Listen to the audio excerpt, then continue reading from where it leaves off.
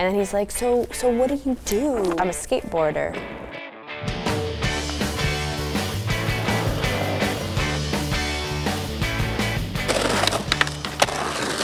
Hey everybody, my name is Eli Morgan Gessner and I'm the style editor here at UPROXX, and today I'm doing an interview with Giovanni Reda, who just made a documentary about the legendary Nora Vasconcellos. Wow. Yes. I like that. And we're going to be talking to them about Giovanni's new documentary he's done about this legendary little tank of a woman. You're kind of in the cut, right? You live in the country in Massachusetts. Yes. You get into skating.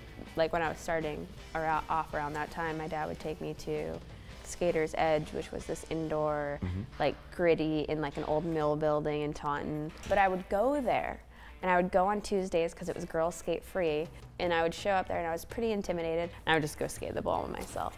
And then eventually, how it happened? Yeah, and then because your bowl skills are phenomenal. Oh, thank you. But that's, I think, why I skate transition. I called her. I was like, "Hey, so this is what we're doing." Yeah. And she was like, "Okay, let's do it." Yeah. Okay. Like, cool, I don't know why cool. you guys want to do this. And this is one of those things I wouldn't have done it with anybody else. You would only do it with Reda. Pretty much. Yeah. Especially based on like what he's done in the past. The Brian doc, that was kind of like a big turning point for the skateboard industry and then for Brian himself. 100% seminal. I don't mean this as a diss towards any other female skaters. There's always a certain like feminine body mechanic to it. Literally the first time I saw clips of you, I was just like, oh, look at this dude with the long hair.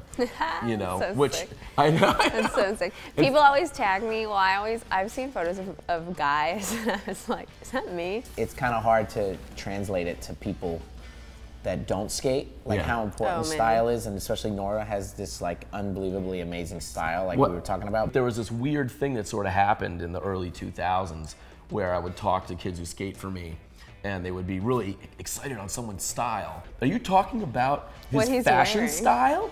And they were like, yeah, and I was like, that's not what skate style is. Every other day I get hit up right now. That's like, where do you get your pants? Specifically the purple ones. Like, where do you get your pants? Where do you get your pants? Like, I make them. Really? Well, I don't sew them, but they're white Dickies that I just dye. Nora is the epitome of what a skateboarder is. Yeah. You know, every skateboarder that I've looked up to from when I was a kid, and the ones that are like the most influential. Yeah, I'm just saying, like, Nora has that, like, the style, she has the personality, she has the tricks, she's an artist. One of the things that I found shocking in Reda's doc is your slams. And I love that sort of thing. There's definitely more, too. There is way more. You just need to be totally comfortable with the fact that you're going to get hurt. Yeah, well, in the film, she says, when it came to skateboarding, she's like, yeah, I'll bleed for this. Yeah. And that's kind of like, oh, I'm Giovanni Reda, and you're watching UPROXX. Thanks. All right, see you outside. Let's go. Okay. Bye. Money's perfect.